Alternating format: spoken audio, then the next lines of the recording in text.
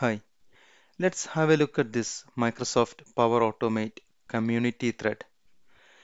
So the question asked here is there is a Microsoft form collecting all the desired responses. Then the user need to apply that in the responses in a particular order to collect that and then sending an email. So let's start building the flow. So how the plan is we will build a flow, collect all the responses. Then we can apply certain filters to get the certain results in a certain manner. Okay, so let's see how can we do that. Right, this is my Microsoft form, and yeah, this is a form. And here you can see I added a couple of questions here. So suppose I want to collect question number 1, 2, and 5. These are yes or no questions. So I want to filter only the yes questions, and that's suppose call that as a generic questions. Yeah.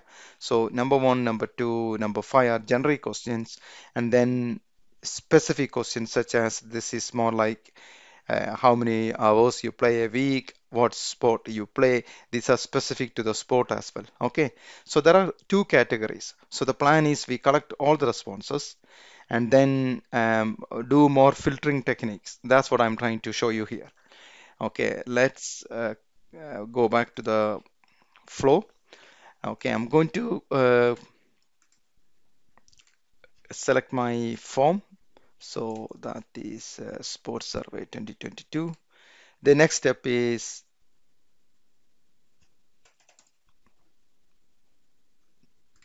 get response details. Again, select the same form again, right? And the response ID. Okay, the response ID is coming from the previous step. Here we go. So we got all the responses now at this stage. Okay, so this is where I'm going to apply a specific technique to show how can we collect all the values in one place, and then we can apply some filters. Okay, so for that, if you look here under the dynamic variable, you can see do you play sports? All these answers only we get here. That's it, nothing else. Okay, so to filter, we need an object of data. So that means that collection of data need to be in a consistent manner. Okay, so for that, what I'm going to do here is, and that's an array also. This is an array of values. So that means I'm going to put two square bracket. That means it's an array. And then I'm going to put my first JSON data here. So I'm going to make this as a JSON object. And I'm going to call this as generic. So remember, I said earlier 1, 2, and 5. These are my yes or no questions. So I'm going to categorize that as a generic questions. The other one I'm going to categorize more as a sports details question. Okay. Okay, let's go back to flow now. So the type is generic, and the next one is question. And I'm going to call here, do you want to, sorry, do you play sports? Again, comma, double quotation, response. And under the response, again, go to the dynamic properties and select, do you play sport? There we go. That's the first one we got. And the next one we can collect again, the same object. So that's a good news. So here we can say now here, like, it's the same JSON I want to collect. So I'm going to do one thing. I'm going to copy this. Right. And delete the space. And the next question is, do you play team sport?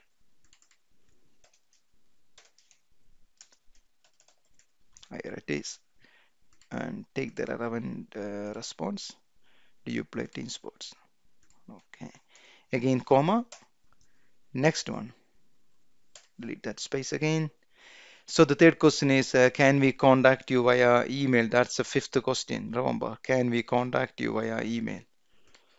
Okay, so let me go back there, delete that question again here, and type can we contact you via email, and then close that, and again, sorry, remove that, and again, right, okay. So we got all the generic ones. Then there are two text box answers. So I'm going to call that as a sports details that. So my type is going to be slightly different than this then. So again, copy this and call that as sports details. And the first question is how many hours you play a week.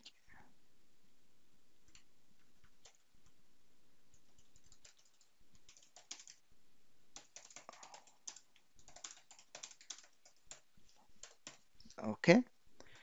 And again, how many hours you play a week. And then one more we need to do. And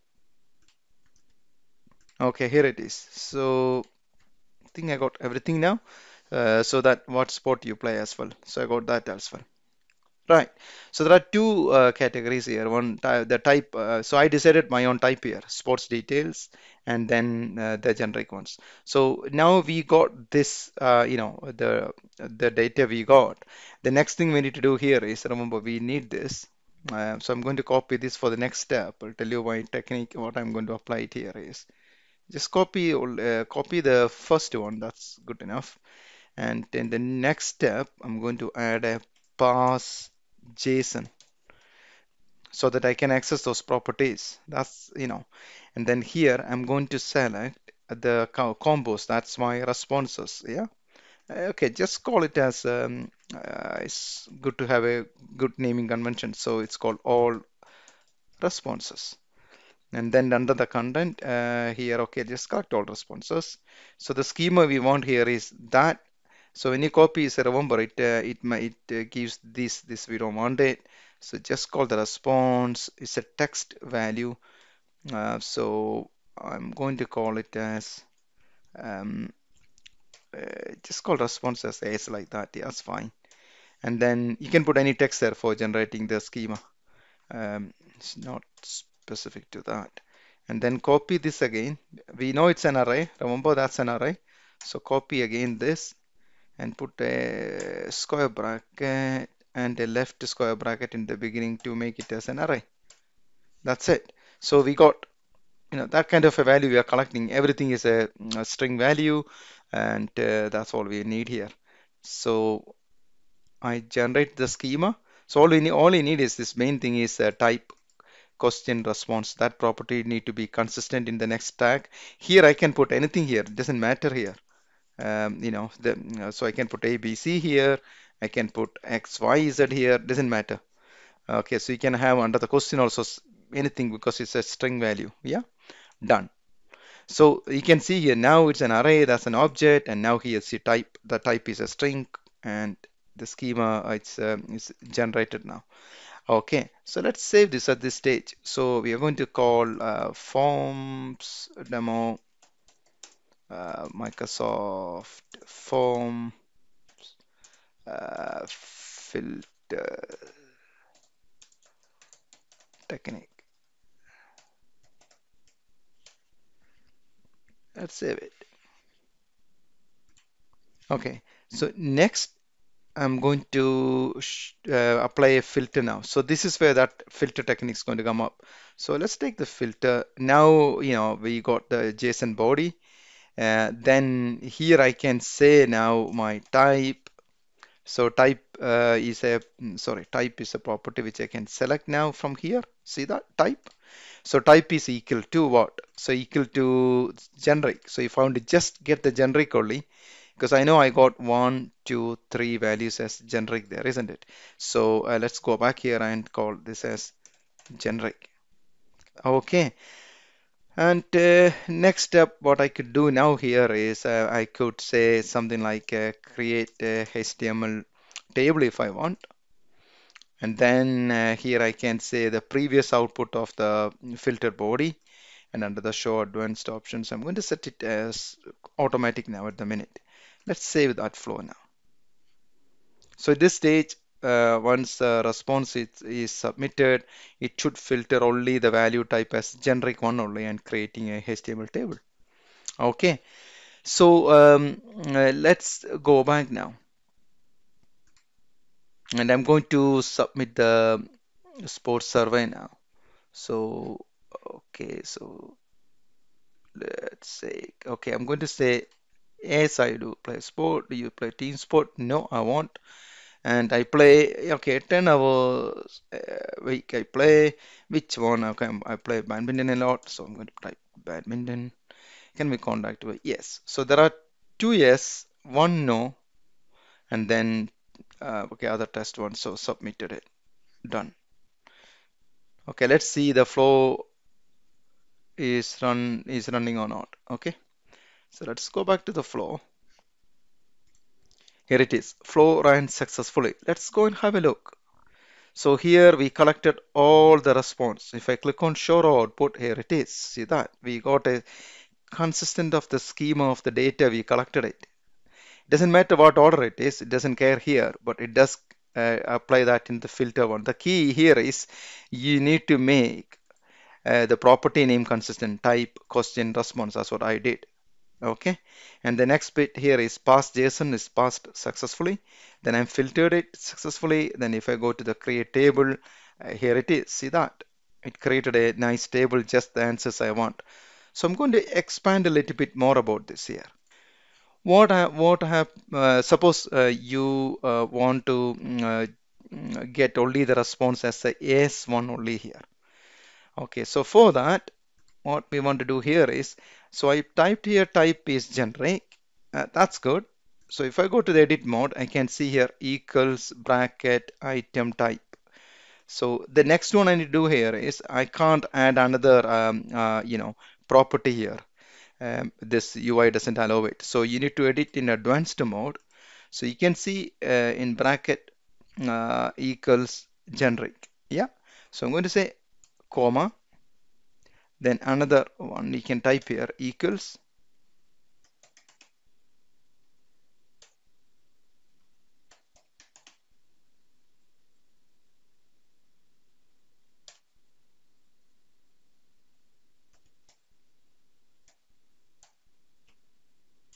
bracket, and that is the item again. You need to type quite slowly here because this it's quite a bit flicky here when you type in advanced mode. I don't know why.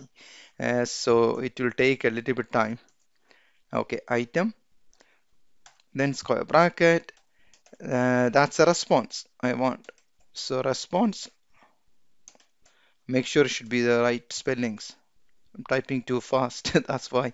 Okay, response, single quotes, square bracket, then comma, then single quotes again. I want only to collect the yes answer only, and then two brackets because the bracket starts here, remember.